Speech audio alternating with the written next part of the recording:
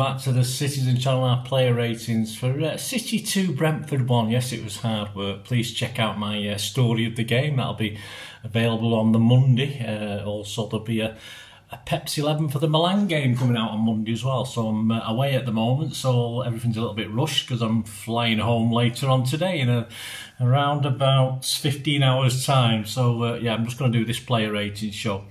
And obviously I'll sort out the story of the game when I get back early hours of Monday morning and for you on Monday lunchtime. So please seek that out. If you are new to the channel, push those subscribe buttons. We're usually a bit more City-fied in the shirts and in the background, but not today.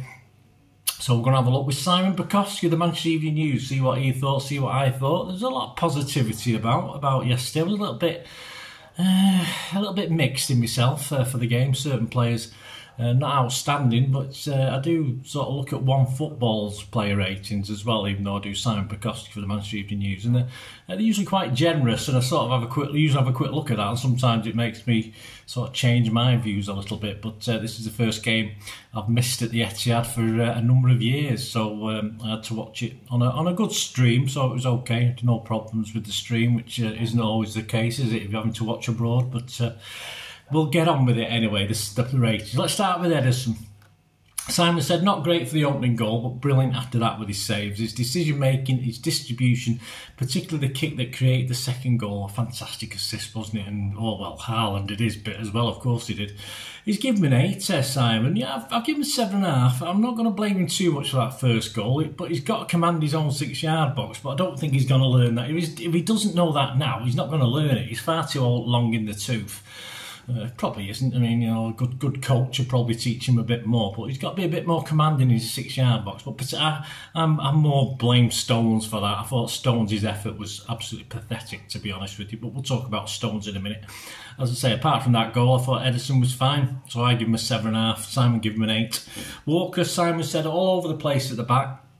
Not picking men up at the far post and getting mixed up with Stones over who should cover what. Yeah, them two, it's as though they'd never played against with each other, isn't it, the way they played. I'm not going to be as bad as Simon. He's given him a 5. I'll give him a 5.5. I thought he and Stones, yeah, a bit disconcerting. Not that they've just not played together for England recently, because Walker wasn't in the squad, but they are better than that. And of course, he went for glory late on with a shot that went over the bar, didn't he, or hit the roof of the net. But yeah, I don't like Walker shooting from distance. If you watch my vlogs, you know that over the years anyway. So, yeah, a 5 from Simon. I'm going to give Walker a 5.5.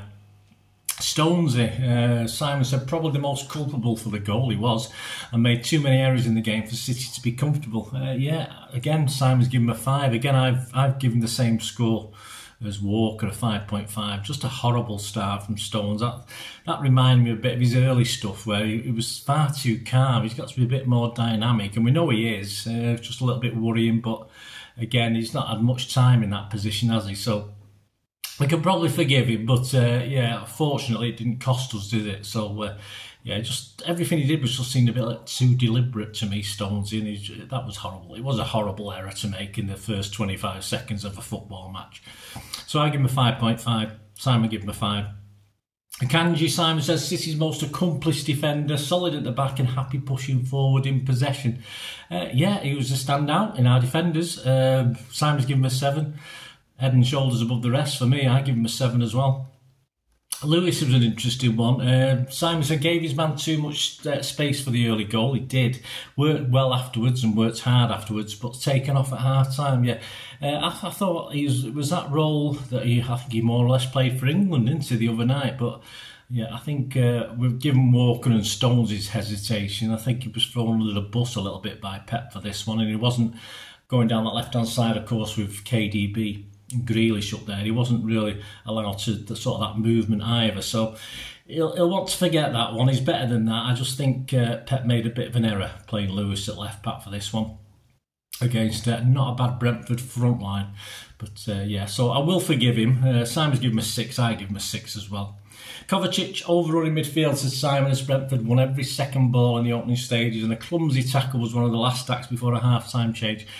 He's given a 6. I give him a 6. Not one of his greatest games, one of his lesser games, perhaps, in what I thought was a little bit of a leggy midfield. KDB Gundo, who's not played many minutes, and Kovacic, who's done really well in that Rodri role, of course, but it just worried me a little bit. We didn't have much speed and pace in that little middle part of the pitch, and of course Kevin was allowed to roam a bit further forward. But I'll give him a 6. Simon will give him a 6 as well, but not one of his best games.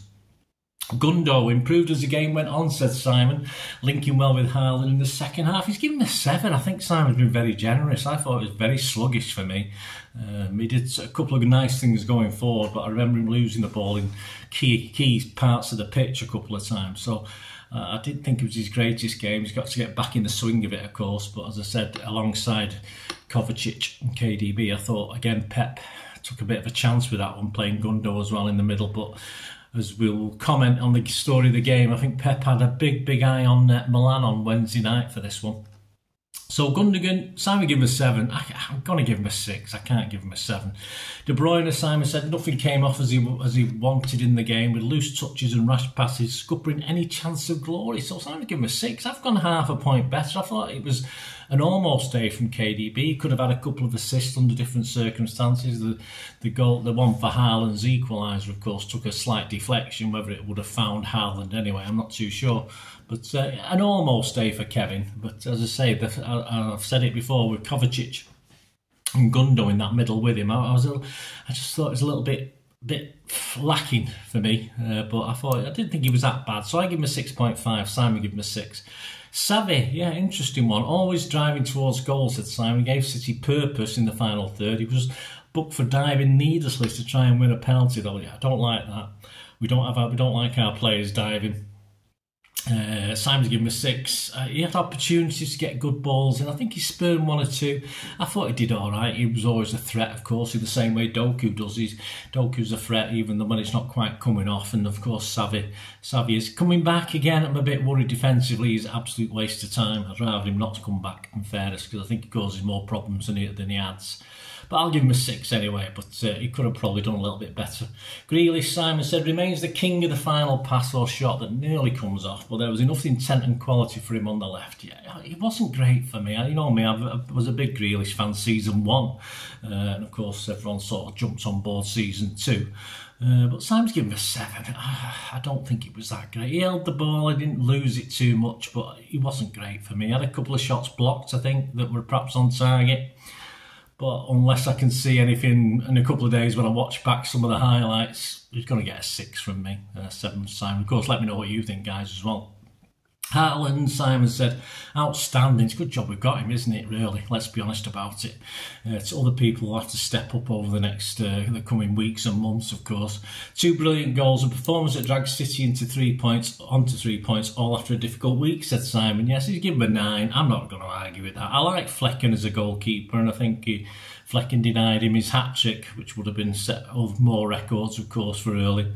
Shame it didn't happen, but yeah, he was outstanding. Today was the difference between the two teams, the difference between us getting 3 points and not getting 3 points. You know, all right, he needs help, of course he does, but that second goal, saying never mind the Edison assist, the way he won it, absolutely brilliant. And you can't go one on Haaland's. If you have 2 guys, one off him, one sort of marking him, one off him, he struggles. But if you're going to give him a one-on-one chance, a lot of defenders are going to struggle. So he was my man of the match. I think he was City's man of the match. I'm going to give him a 9 as well. And Simon gave him a 9. A couple of the subs came on for a while. Rodri, Simon, he came on in the 46th minute, of course, for Kovacic. Quiet but calming influence. I thought he was excellent. I think he was. I absolutely agree. Much better looking than Kovacic was in that role, and we know that anyway, don't we? So I'm not telling you anything you don't know. Simon gave him a 7. He was on for more than half an hour. I'll give him a 7 as well. Gvardiol again, the old Mr. Smooth, if you like, our Rolls Royce. Yeah, pushed up, said Simon, left to allow Grealish to drift inside. I thought it was excellent. Again, I thought Gvardiol had a great half as well. 46. He came on in 46 minutes for Lewis, of course. A bit of a shame for Lewis, but he'll recover. Yeah, an accomplished second 45 for me, Gvardiol. So I'm not going to argue with Simon's 7. I'm going to give him a 7 as well. Diaz for Stones, 84 minutes, no time, but yeah, it's nice to see Diaz. Perhaps was either way to go for Milan. We'll talk about that in the story of the game, and obviously the Pepsi 11 for the Milan game. Bernardo for Grealish on 84 minutes, no time, but Bernardo, and Nunes, of course, came on very, very late for the last couple of minutes, replacing Xavi. As I said, I think all round, I think there's no doubt man of the match had to be Haaland, closely followed perhaps by Ederson, or followed, I won't say closely followed, by Ederson. And I think the second half Rodri and Gvardiol performance is up there as well. That's my sort of judgment on it. Let me know what you think, guys. Let me know your rates. It'd be great to hear. I'll be back in normal surroundings next time you see me for the story of the game, which we'll have a look back at the serious and the not so serious look at the City 2 Brentford 1 game in that. And of course, as I said, that'll be Monday, hopefully lunchtime-ish. If I get a little bit of sleep, I won't be arriving home till, well, no delays, about 2 in the morning, won't be arriving back at the airport anyway. So if I get to bed for 3, 4 o'clock, grab 3 or 4 hours, I might be able to get the story of the game out for lunchtime. And then, of course, Pepsi 11 will be out probably tea time on Monday as well. So join me for that as we look forward to the visit of Milan, of course, which I'm fairly sure Pep had one eye on for this game. So join me for that, guys. If you're interested in supporting the channel, give us a like. We do have sponsors at the moment. I've got a P@6505 on my current sponsor, little eBay shops for movie posters and DVDs. Check that out, guys. There'll be a link in the description below.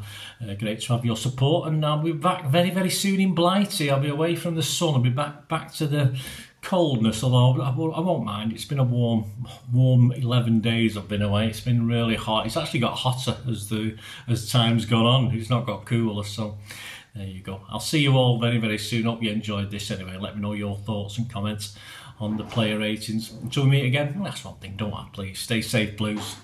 Come on, City. Bye for now.